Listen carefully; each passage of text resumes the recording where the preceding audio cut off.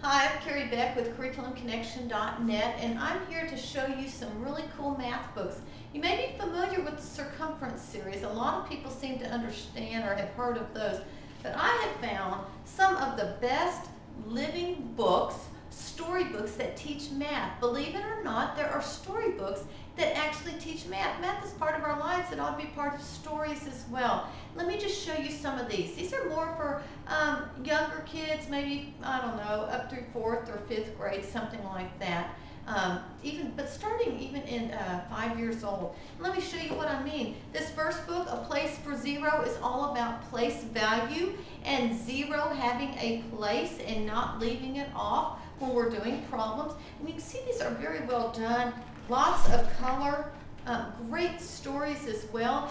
Equal Schmeequal, what a name! All about equal sides of an equation and what does equal really mean. Once again, really fun story, tug-of-war type thing to show what's equal and what's not. Once Upon a Dime. This is something that is a good story, but it also talks about money, dimes and nickels and those type of things. So this is a great way to introduce your children to money. Sold, a mathematics adventure, another one about money, but it talks about an auction. You know, you could even relate that to eBay, couldn't you? But this is a real auctioneer and the story of a young man. At the back, we've got a little form that your children could fill out if they ever did want to go to an auction or if they were saving their allowance for something. Alice in Wonderland, you know, Alice in Wonderland, that's who it's based on. We've got Alice right down here, and she's throughout the entire story.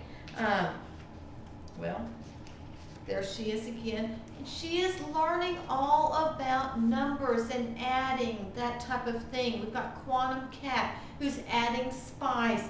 So it's all sorts of number possibilities here in Alice in Wonderland. And then finally in this set, we have the Multiplying Menace, The Revenge of Rumpelstiltskin. And you can see lots of fun in this particular book, but it's all about multiplying, and that is really just adding quickly. It does introduce the concept of a fraction as well. Now, all of these are what we call our Young Math Adventures. If you would like to grab a copy of any one of these, there's a link at the end of this video. If you decide to get all of them, we'll give you a big discount. Isn't that cool?